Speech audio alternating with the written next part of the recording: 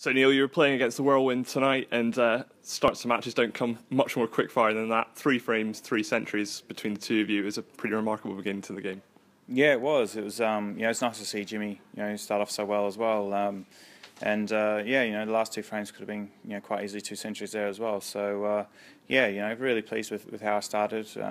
First rounds you're never really too sure how you're going to play, but it's nice to sort of carry on the good form I've been showing in recent events.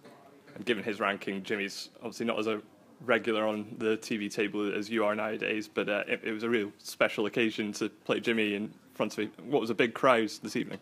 Yeah, for sure. That was probably the most pleasing thing, was to to see him sort of still show the signs that he's still a great player.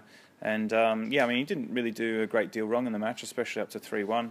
I had a little bit of luck where I left him awkward on one red at 2-1, where he had to use a spider. But apart from that, I thought he played a decent match. After beating Ronnie O'Sullivan last week at the World Grand Prix, I remember you said to me that you thought that was some of the best snooker you'd ever played against him. The Welsh Open this week, it's typically a tournament that people begin to look towards the World Championship. It's the business end of the season. How pleased are you with your form? Yeah, very pleased. It's been a while sort of since I've been able to pick up consistent results, and it's nice to be able to show that 3 out of the last 4 events I've been picking up the results and losing a couple of close matches. 3 times losing to the winner of events. So the form's there, and it's just about sort of keep going deeper in tournaments, and then eventually you'll get a chance at winning one of them. And the last time you did win one was the Riga Masters at the start of the season. Just how important is it now to you to convert those results and get some silverware again? Yeah, well, that's the key. The key is first of all getting to sort of quarters and semi-finals, and then converting those chances into tournament wins. I've got as good a record as anybody going deep into events, converting them into tournament wins.